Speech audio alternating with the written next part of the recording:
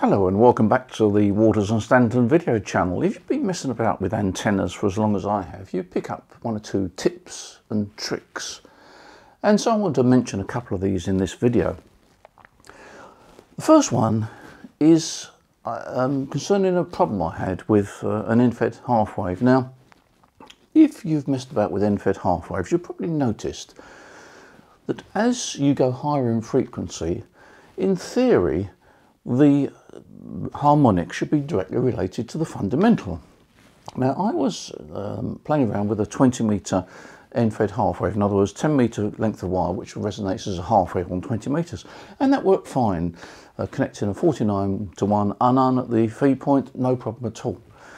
But I noticed that the harmonic, the first harmonic, which was should have been 28 megahertz, was actually just outside the band, just above 30 megahertz. Now, I don't know whether you've noticed this, but I've noticed time and time again that as you go higher in frequency, there's not a direct relationship with the fundamental, and it gets really bad on 10 meters. And I was suffering this problem that I resonated the antenna at the bottom of the band, 14 megahertz for CW operation, but the harmonic on 10 meters was actually resonating at just outside the band, about 30.1 megahertz. And I'm not sure of the reason for this. It may be a problem with the matching units. It may be just the way that these end-fed antennas work. But I've noticed it time and time again using different matching units, different 49:1 unans. And I'm sure that some of you had the same problem. Now, there's a trick which I picked up many years ago, because if you've played around with a 40 metre dipole, you're told that it will also operate on the third harmonic, which is 21 megahertz. But in actual fact, if my memory is right, I think that you'll find that the antenna on 21 megahertz, your 40 metre dipole, although it will work on 21 megahertz, it actually shows resonance just outside the top of the band. And there's a trick you can do to bring that resonant point down, and it's effectively using a capacity hat or a bit of capacity wire, which is simply a length of wire. So let me draw you on a bit of paper here the way that you normally use, if you know the trick of course, to bring the resonance of the 40 metre dipole on 21 megahertz down to within the band. Right, here's a 40 metre dipole. We feed it at the centre with coax cable. If we operate it on 21 megahertz, we get a waveform like this.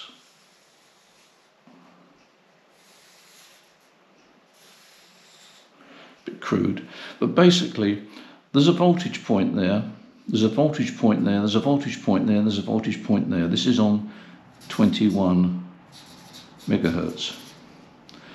Now, the voltage point on any antenna is very sensitive, and if we were to hang a capacity hat, which is really just a length of wire, at that point there, and I can't tell you the length, probably around about two feet, something like that, that has the effect of lowering the frequency on 21 megahertz because there are sensitive points there. So we have that wire there, it lowers the frequency on 21 megahertz, but it has minimal effect on 40 meters because the 40 meter voltage point is there and there.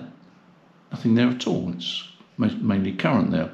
So if you want to operate your 40 meter antenna on 21 megahertz and you find that it's resonant outside the band, you hang a bit of wire at the voltage point there. In other words, you've got to work out what the half wave length is on 21 megahertz, which in old money is around about 22 feet.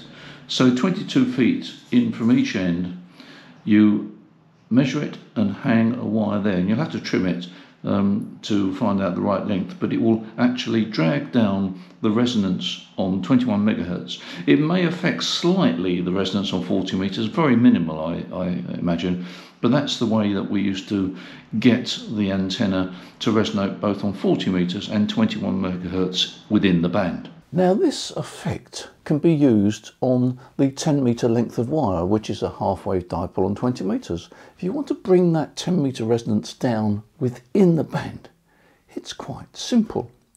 What you do is you bear a bit of the wire at the centre of the antenna. In other words, you've got 10-metre length of wire, you bear it at the 5-metre point, which is the centre of the 20-metre dipole. You bear that and you simply attach a length of wire. Around about, well, I'm in feet and inches. I found around about 1.5 foot of wire attached to the centre, dangling down, actually acts as a capacitor hat, and it has effect on the 10-metre band much more than the 20-metre band. And the reason is, if you look at a diagram, you'll find that the maximum voltage point on 20 metres is at either end of the 10-metre length of wire. But on the first harmonic, which enables the antenna to operate on 10 metres, you've got a voltage point on 10 metres which is at the centre. And it is the voltage point that is most sensitive to any changes. So if you hang a length of wire on that voltage point, in other words halfway down the wire, you'll find that it drags the 10-metre resonance down, and it has much more effect on 10 metres than the 20-metre band. So by adding around about 18 inches of wire to the centre of my 20-metre half wave, that's 20-metre half wave, in other words the 10-metre length of wire, by adding about 18 inches to the centre, just dangling down, I lowered the frequency dramatically on 10 metres, and it had minimal effect on the 20-metre band. And then I had an antenna which was resonant within the 20-metre band and within the 10-metre band. So if you've noticed this problem, and I'm sure many of you have, try it out.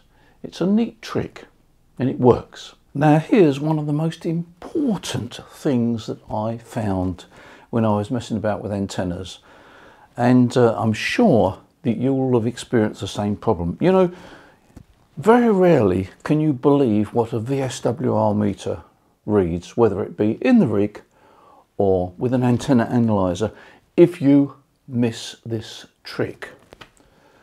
Common mode currents. We all heard about common mode currents flowing down the coax cable. Even when you do measurements on an antenna, you still can suffer with common mode current problems. And what happens is that you get erroneous readings. Let me show you an example, and this is a fairly simple example, but it's a very common example.